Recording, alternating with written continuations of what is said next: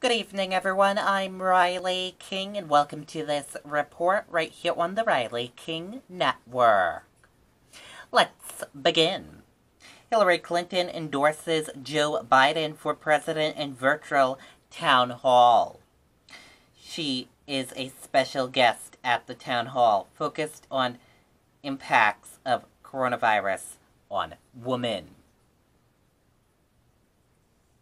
Former Secretary of State Hillary Clinton is expected to endorse former Vice President Joe Biden when she appears as the special guest at his virtual town hall Tuesday afternoon, focused on its impacts of COVID-19 on women, according to sources familiar with the plan. The 2016 Democrat nominee announced her appearance at the event with a tweet offering a hint that she would be the guest. This is what she wrote on Twitter. A little hint about who the surprise guest will be for Joe Biden's 3 p.m. Eastern town hall today. For his part, the former vice president retweeted Clinton, adding his own words, "I'm with her," a nod to former Democrat nominee's slogan for her 2016 presidential campaign. Clinton's endorsement drew nearly immediate reaction from the campaign of her former rival for the presidency, Donald Trump.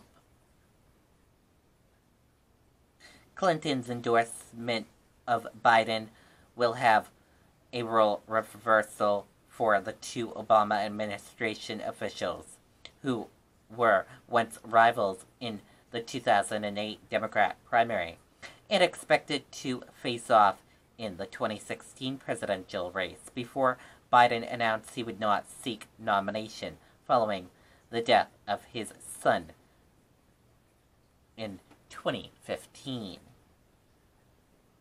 Biden campaigned for Clinton throughout the 2016 presidential race, but offered criticism of Clinton's campaign following her loss for not speaking more directly to middle-class concerns throughout the race.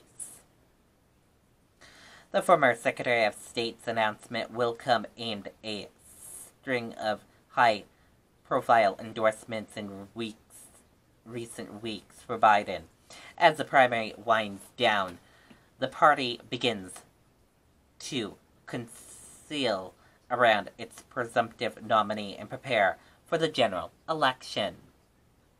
Former President Barack Obama, Senator Bernie Sanders, and Elizabeth Warren have all announced endorsements of Biden earlier this month, seeking to quickly unite the party after an, at times, messy and disjointed primary field that at one point included over 24 major candidates.